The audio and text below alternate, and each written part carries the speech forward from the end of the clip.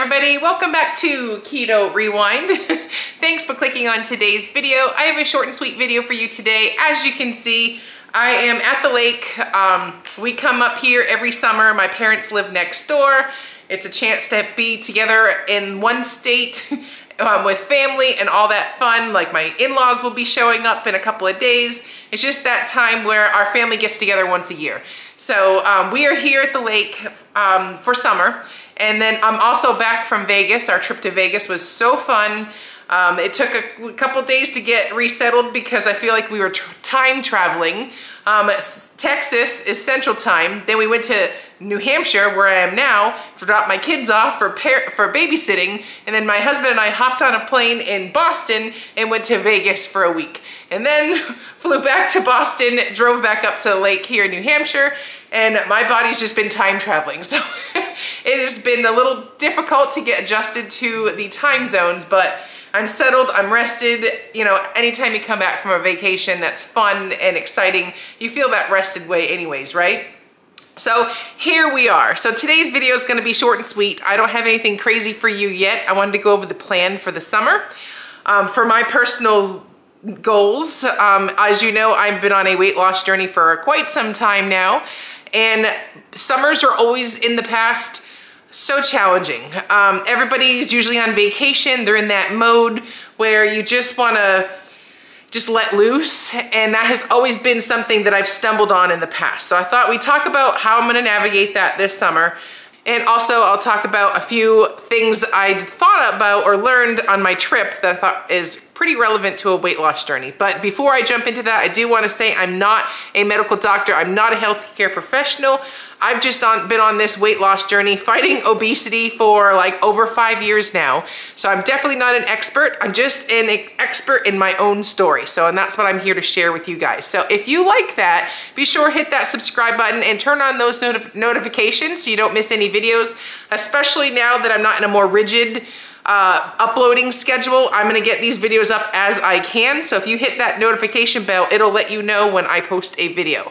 And don't forget, being a subscriber shows me your support and you wanna see more of this content. So with that said, let's get this video started. And real quick, before I get any further, I wanna thank the sponsor of today's video, Gem. I don't know if the camera wants to zoom in on that. Gem believes in eating your nutrients the way nature intended to. Each delicious daily bite contains over 20 plus vitamins, minerals, superfoods, probiotics, and prebiotics. So I know what you're thinking. Why take your vitamins in the form of a food and not just swallow a pill? Well, personally for me, multivitamins tear my stomach up. I only can eat them at night so I don't feel nauseous and gross.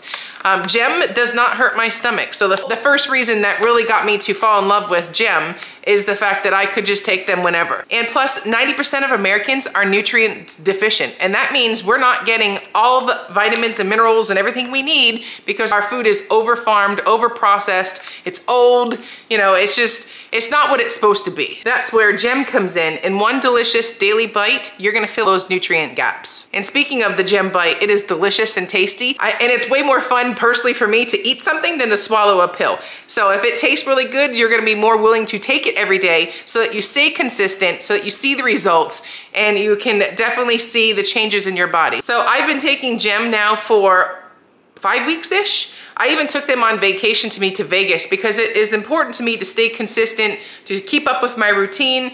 Also because I was not gonna be eating my best while I was in Vegas, and these helped my gut health going strong. And being that I brought these on vacation with me, I continued taking them, and I did feel like my stomach was less grumbly. And being that I was around so many people, I felt like these helped keep my immunity going strong and my gut health going strong. And it was easy to keep taking these because they taste so good. So right now, if you'd like to try the Gem Bite, you can use my link down below in the description box and get 50% off your first month. So all you have to do is go to dailygem.com/Keto Rewind and use coupon code Keto Rewind at checkout. Thanks, Gem, for sponsoring this video. Now let's get back to the rest of the show. Alrighty, so vacation has officially started, but being that we live here for 6 weeks, it's kind of like not vacation for me, so there's like no excuse to like go off the rails for 6 weeks.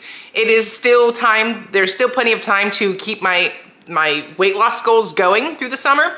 So I thought the first thing I've done in the past where I went wrong was I packed everything stretchy, like leggings and swimsuits and stretchy shorts and, you know, flowy dresses, things like that, which in a 1 week long vacation, great idea. In 6 weeks, that's not a good idea. And that's because when you're wearing something stretchy, it's forgivable if you eat too much. And for me, when I'm eating too much consistently, that means weight gain, right? So this time around, when I was in Texas packing to come up here, I brought mostly non-stretchy items. I have a few like this. This is one of my Amazon outfits that I forgot to share. Like the clip didn't make it into my video, but it's like, I'll put a link here, but it's got pockets, it's got shorts underneath. It's really cute, and I wore it a lot in Vegas. But being that it's so stretchy, it's super forgivable if I choose to overeat. So yes, I grabbed a couple of these for my Vegas trip. The bulk majority of the clothes that I packed are denim, and denim that doesn't have stretch. So with that said, the reasoning for that is just to give me a reminder that my clothes fit. And I'm not gonna go buy clothes if I overeat and I overindulge, I drink too much, you know, like all those things that you kind of get caught up in the vacation mode.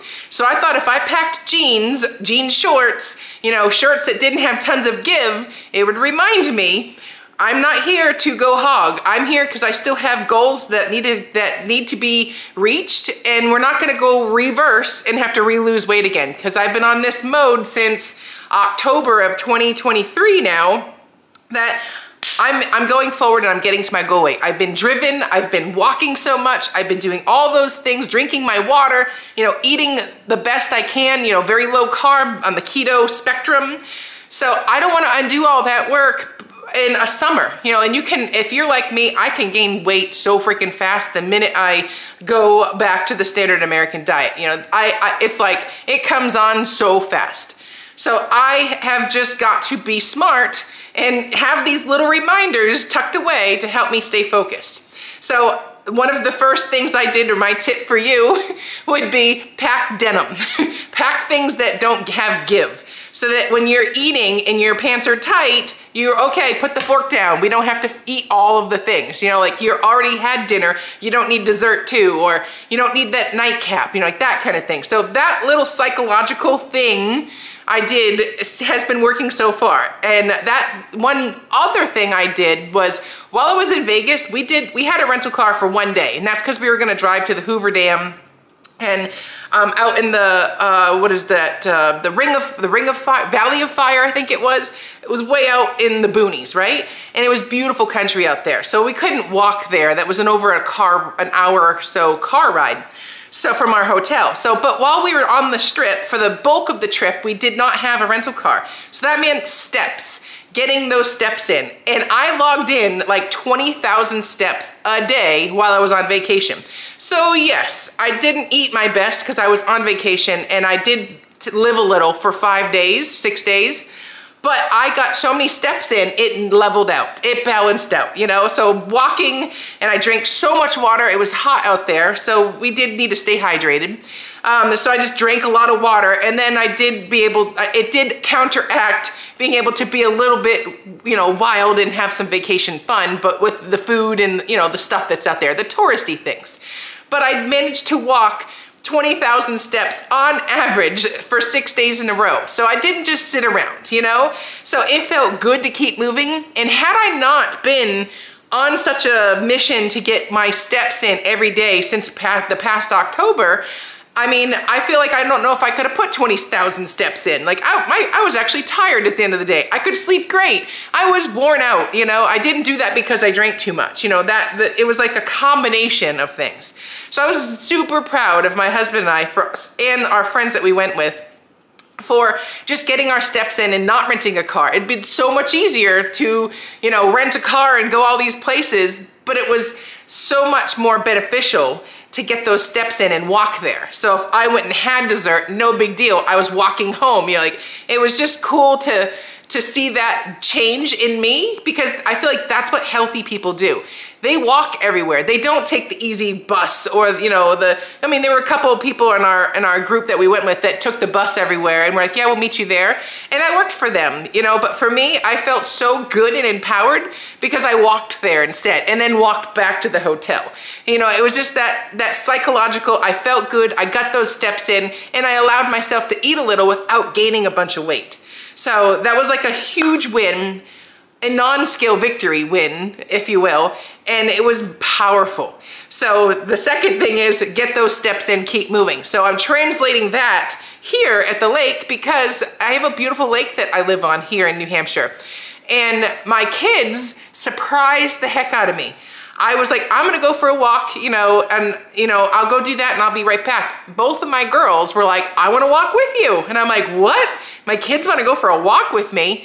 But then I was like, oh my God, they know mommy goes for walks all the time. You know, it was just something like they were kind of bored and they hadn't ever walked around the lake. I mean, they swim in the lake every day, but they've never walked around it and chosen to do it for fun. So granted, my walk time was a lot longer than I normally do because my kids are with me and they get distracted and they want to put their feet in the lake and, you know, take some pictures. So, but it was all so good because I was an example for my girls of this is what mommy does. This is part of the day. It's nothing crazy. Mommy just gets a walk in and then she takes on the rest of her day. And the fact that they wanted to join me helped put that value into them.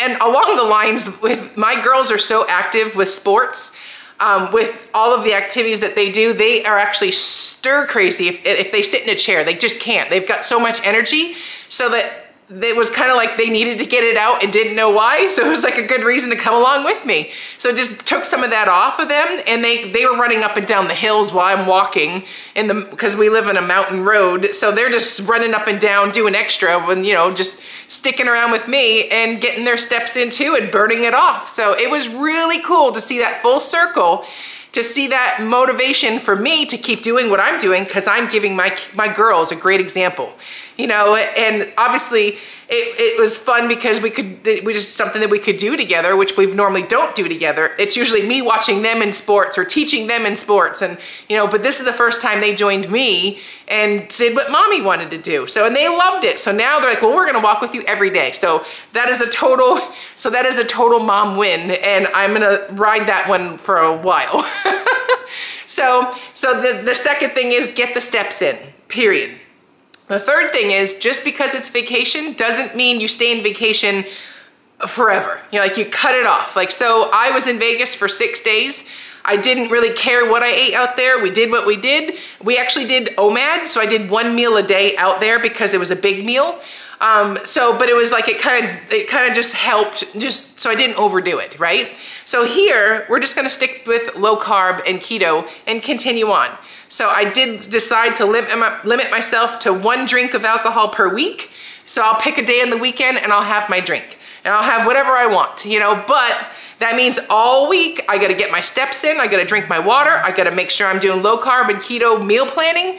And when I go to the store, I gotta make sure I fill my cart with all the good stuff and I don't bring the crap here because it's an hour round trip from our house to the grocery store. We are out in the woods, in the mountains, you know, we're far from civilization. So if you forget ketchup, well, you're screwed because no one's gonna go, it takes an hour just to get there and back, you know? So like when I do my meal planning, I gotta be smart and I gotta not buy things that they have here that will be temptation.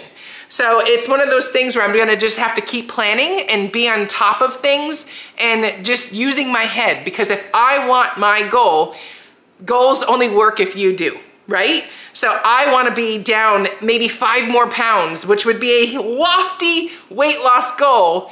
By the time I go home when school starts with my girls, if I could drop 5 pounds, by then I will be over the moon excited.